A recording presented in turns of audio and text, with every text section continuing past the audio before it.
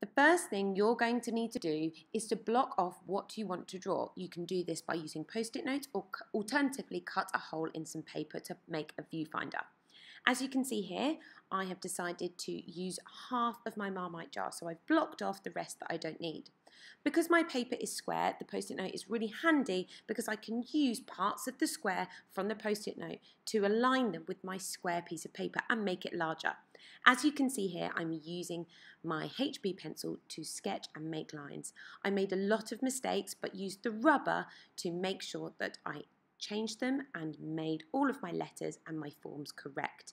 Don't worry about how much you're rubbing out. If you're pushing very lightly, you will be able to be successful in your forms and in your lines and shapes. Don't worry, you will find the letters really tricky, but persevere, use that rubber and keep working into those letters to make them just right.